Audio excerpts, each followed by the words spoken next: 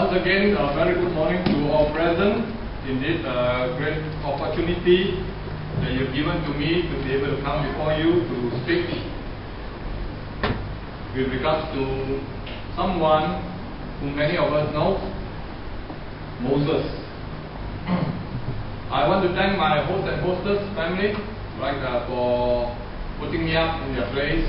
Also, there's Ting Kong Yo, Shirley family, and also for Chan Kok Meng and Brother Wong Kim Tak yesterday, for bringing me around Utah, that we can be able to visit the place and see the land of opportunity, land grow with milk and honey, Let's not give up on that place. It is a great blessing to be able to see that place booming, and let us get something done for the Lord in that area. Coming to my lesson, I'd like to ask you 2 or 3 questions. Have you ever been chosen to be the school captain or a school prefect or a class monitor? I'd like to know, how do you carry out your responsibility? Were you able to work as a team with the rest of the school prefects or with the other school captains that comes about? But today, what if God has chosen you to carry out His work here on earth? Would you give excuses? We'd like to look at a man called Moses, see his weakness, his strength, as well as probably learn some lessons from it. The life of Moses, I believe many of us are familiar. As I made mention earlier, we will not look into it as in the Sunday school class, but rather we want to look at it from a different angle to help us to see that this man Moses, his life can be divided into 3 sections of 40 years. The first 40 years, as has been read to us from the book of Acts chapter 7, many of us probably think that Moses will have to look in the Old Testament, but actually the New Testament gives us a very good summary of their life, of his life rather. Now the first 40 years, during that time, another new king has arisen that they know the people of Israel, and this king was very much against the Jewish race and wanted to have all the male babies killed. And during this time Moses was born.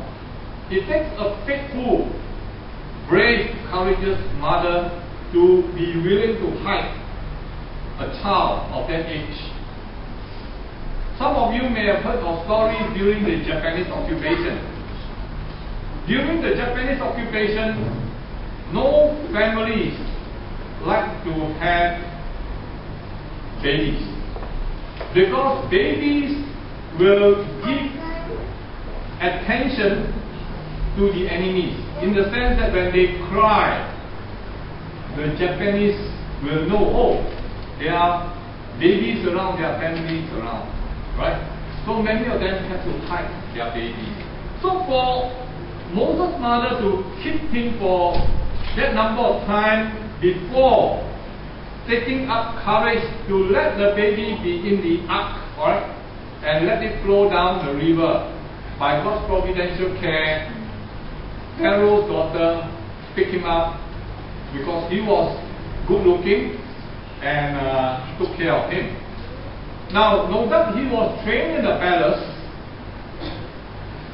His mother, Moses' mother, was the one who babysit him and teach him all the ways of the Jewish culture and custom. But at the same time, in the palace, the Bible tells us in Acts chapter 7 verse 22, Moses was learned in all the wisdom of the Egyptians and was mighty in words and in deeds. Now remember this verse, because later when we refer to Moses as a man, we find that he was trying to contradict what he was as a person. Alright? So the first 40 years we find that He was trained in the palace and he knew the customs and the culture of the Egyptians, right? Then we talk about the second 40 years.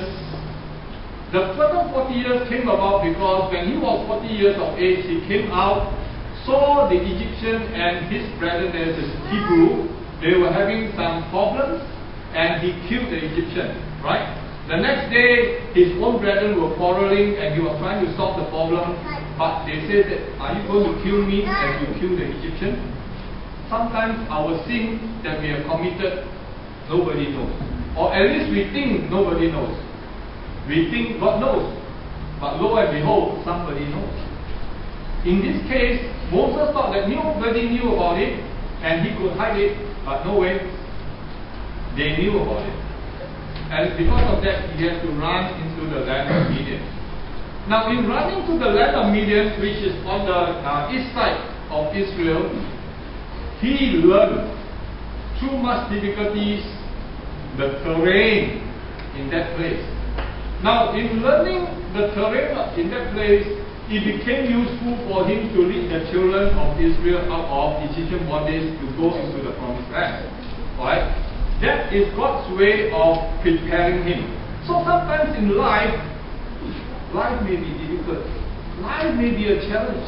But all these challenges and difficulties, as you overcome, it gives you great pleasure and great fruits that you can be able to thank God that you have led me through this path. Our younger children maybe like easy path to go in, right? One time I was leading a group of young people to the campsite, right? Now in the campsite, when we go for jungle trekking, it's only a track. And many a times this track you cannot walk 2 by 2, you can walk one at a time. There's one place that we went, a big tree has fallen probably a week ago or so. And so, when the children went through that trekking track, they came to the big tree, the fallen tree, they asked, how do I get over? During my time, there is no such question that how do I get over? Just get over it, you know. But during these days, the younger children, they are not exposed to jungle trekking, not exposed to difficulty and challenges in life, they are stuck there. Right? But God had chosen a path and prepared Moses to lead the children of Israel into the promised land. And therefore we find that Moses knows the terrain and being a shepherd, alright, so as to speak, taking care of Jethro, his father-in-law's flock. He also understands that now you are going to talk to animals, come out, eat the pastures that I'm bringing you there. I'm going to feed you, I'm going to take care of you, I'm going to protect you from the wild animals, and then I'm going to bring you back. But how do we actually talk to animals like sheep? And train them to follow you as a shepherd, right? And that is the other task that Moses has to undertake. So let us look in Acts chapter 7 and continue reading from verse 23. And when he was full 40 years, it came into his heart to visit the brethren, the children of Israel, and seeing one of them suffer wrong, he defended him and avenged him that was oppressed and smote the Egyptian. And for he supposed his brethren would have understood how God by his hand would deliver them, but they understood not. And the next day he showed himself unto them as they strove, and would have set them at one again, saying, Sirs, you are brethren, why do you wrong one another? Verse 27, and he said, He that did his neighbor wrong, thrust him away, saying, Who made you a ruler and a judge over us? Will you kill me as you did the Egyptian yesterday? Then fled Moses at this saying, and was a stranger in the land of Midian, and he begat 2 sons. And when the 40 years were expired, there appeared to him in the wilderness of Mount Sinai an angel of the Lord in a flame of fire in a bush. When Moses saw it, he wondered at the sight, and as he drew near, he beheld it, and the voice of the Lord came unto him. This is where the next 40 years comes about, and God met up with him. Now, I do not think any one of us here have reached 80 years old. But as I earlier discussed with some, I said that when I was in India, in this place, Shillong, there was a man, 80 years old, like the size of Ting Kong Yo, except that he has got no teeth, alright, left 2 front teeth. But he speaks louder than me, right? His preaching can wake you up, right? That is how powerful he was. And God has chosen this man at the right age of 80 to go back to his homeland to bring the children out of Israel, out of Egypt into the promised land. But let us look at some of the excuses that Moses gave during this time. When God met up with him, in Exodus chapter 3 verse 11, maybe it's good to turn to Exodus chapter 3 verse 11.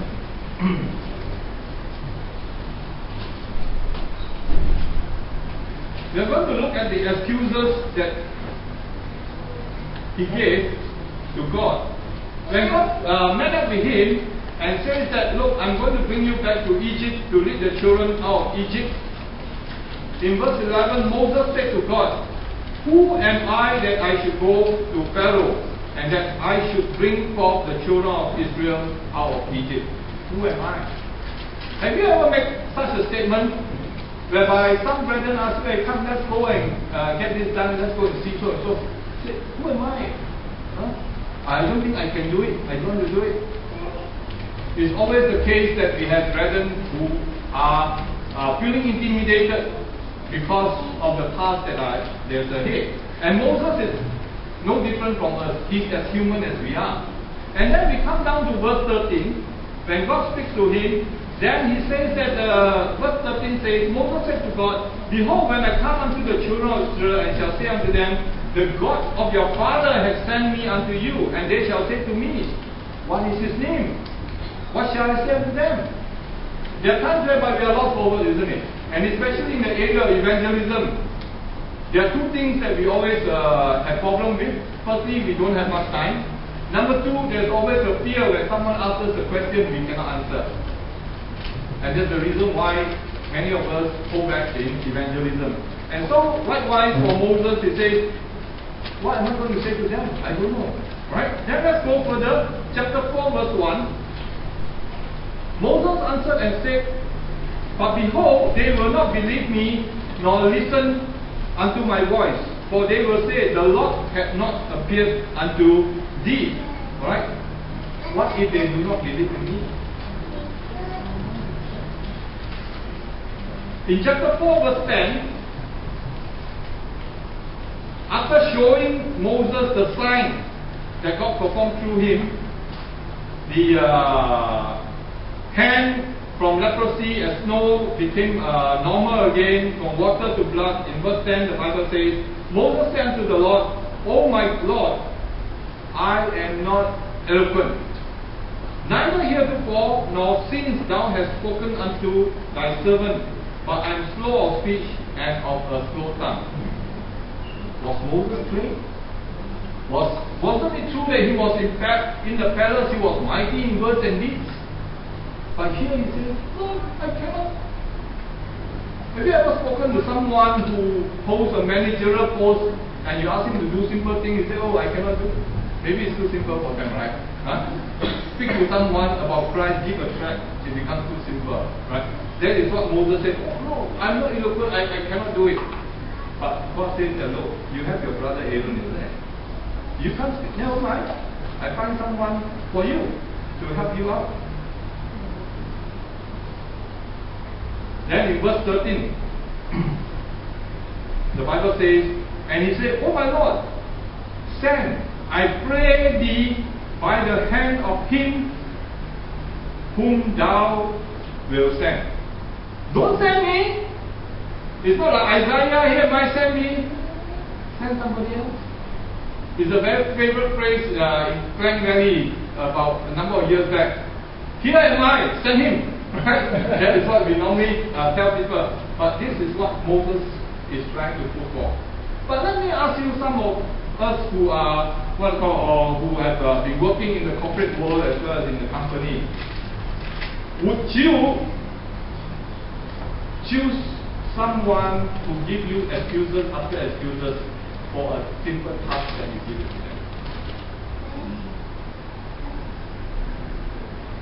Would we actually choose someone for a simple task when he keep on giving you excuses? I'm not eloquent, send somebody else, all kinds of things they will tell you. And then you say, what? Have I employed the right person? Right. Or maybe we are the one. Are we the one who give excuses when tasks has been given to us? After having seen these excuses of Moses, what changes will you make to take up challenges in life that God has granted to us or given to us? What changes will you make to take up challenges in life that God has given to us? Brethren and friends, you know what verse 14 says in Exodus chapter 4? Let's read Exodus chapter 4 verse 14. And the anger of the Lord was kindled against Moses, and he said, is not Aaron the Levite thy brother? I know that he can speak well, and also behold, he cometh forth to meet thee, and when he seeth thee, he will be glad in his heart. The anger of the Lord was kindled. Have you ever seen your own father getting angry with you? And you imagine God's anger on Moses at that time when he had given this 5 to 6 excuses, saying, no, God, you send somebody else. God was angry. If God has chosen us, in that sense of the way he has chosen Moses, but if he has chosen us to carry out what he had in mind, I want to tell you one thing. When you read the scriptures, you'll find that God says that I am with you always, even unto the end of the world. If he promised us, he will go through with us thick and thin. He will see us through. He will see that we overcome the difficulties that we have. This is the assurance and promises of God. When we read the scriptures, each time when God makes an assurance, give a promise, he makes sure that it is being fulfilled. Whether it be in Gideon, from 30,000 to 300 people, whether it be in the wall of Jericho, whether it be in any other cases that we have read in the scripture, God says he gets it done in his way, in his own time. We need to put trust in him. We need to obey him. We need to be faithful to him. And Moses was giving all sorts of excuses until God was angry. Now, coming to this thought that we see, we want to look at Ipoh, which I think is about 45 minutes from here. Right? It's not too far a distance. I remember during my school days, I ride motorbike from Malacca to Muar. Okay? Sometimes we preach in the morning, afternoon ride motorbike to Muar, preach there, come back, we have evening service. Robert Ong is here, I think he will remember those things, right?